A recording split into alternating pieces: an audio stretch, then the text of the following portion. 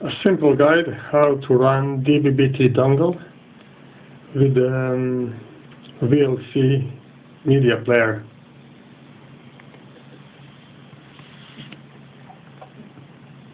So after installing the VLC media player, just start up the software and choose the media menu. From the media menu, open capture device, and then in the capture device tab, under capture mode, choose the TV digital, and then choose the DVB-T. Under the transponder multiplex frequency, put the frequency in the kilohertz you want to check. You can put the 23 centimeter frequency if your DVB-T dongle supports that frequency. But for the demonstration purpose, we'll put the 530 megahertz.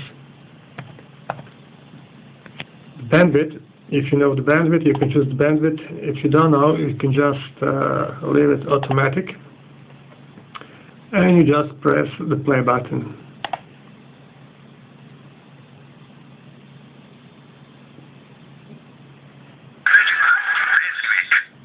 Shortly after, you have the channel playing. If you want to change the multiplex,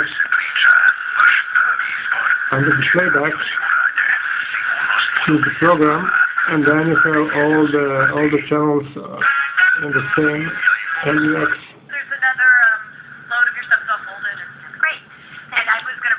Of course, you have also the contact and bunch of the options to set up.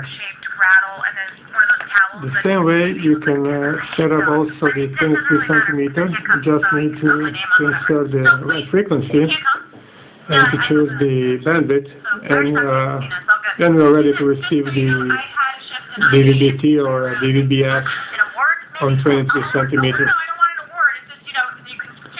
So that's all from 9 Alpha 4 Quebec Vector. Thank you.